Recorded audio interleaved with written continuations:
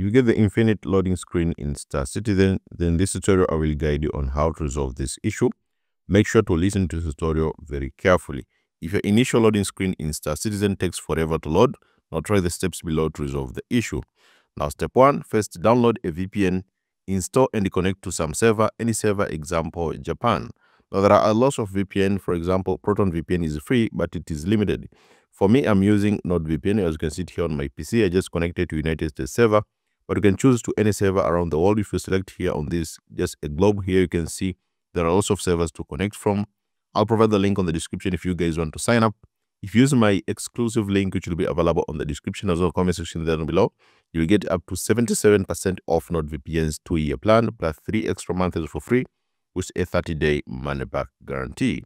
So I'll provide the link there down below. So after downloading a VPN, install and connect to some server, any server, for example, Japan. Now log out of your RSA launcher, close the RSA launcher, open browser in the Ignito window, then log into the RSA website and force an email code.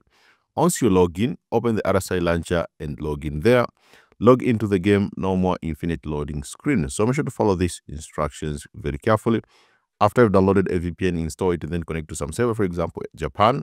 Then log out of RSA launcher, close the RSA launcher, open the browser incognito window. So after opening the browser incognito window, which normally can be found here, select the 3 dots here. You can see an option to say new in private window. Make sure to log in into the website, which is the RSI website, which is Robert Space Industries. Select here sign in and log in. After login, force an email code. Once you log in, open the RSI launcher and log in there. Log into the game, no more infinite loading screen.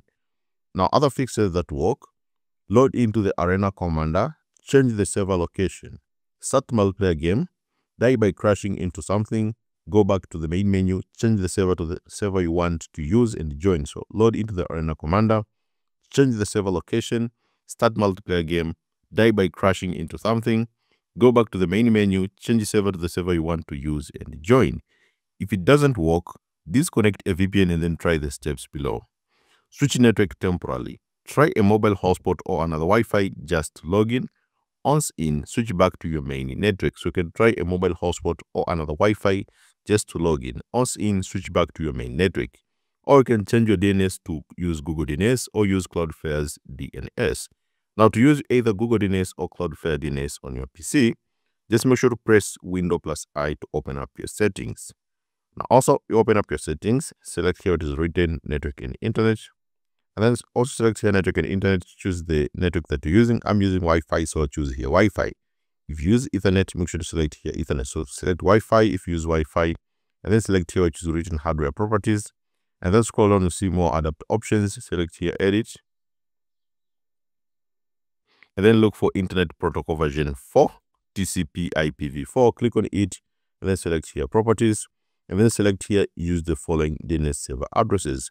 Now, on the preferred DNS server, you must provide here, which has been listed here, which is alternative DNS, which are provided here, and preferred DNS as well as alternative DNS.